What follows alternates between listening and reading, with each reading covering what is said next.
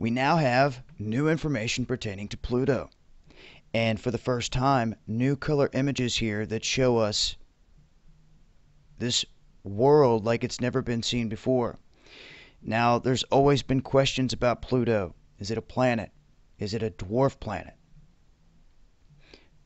Back and forth with all the questions. One thing's for sure, though.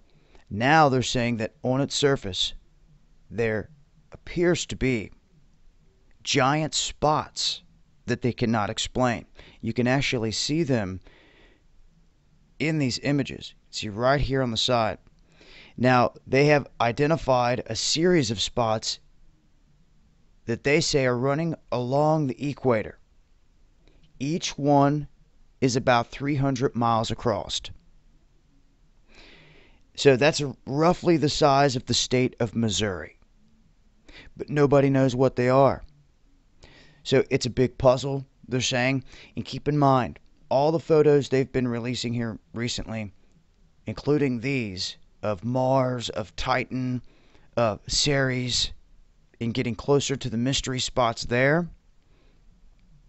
By this time next year, with all these spacecraft getting closer to these objects, we should have some really good shots of all these different places, within a year. But once again, it's what are they going to share with the public? At this point, what we can tell is there are massive dark spots here.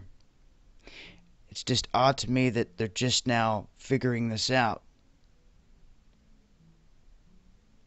Either way, they are there. So as I get more information on what these mystery spots are, I'll keep you guys posted. But new details into this dwarf planet Pluto, I'll leave a link. It's been Dabu7. Peace.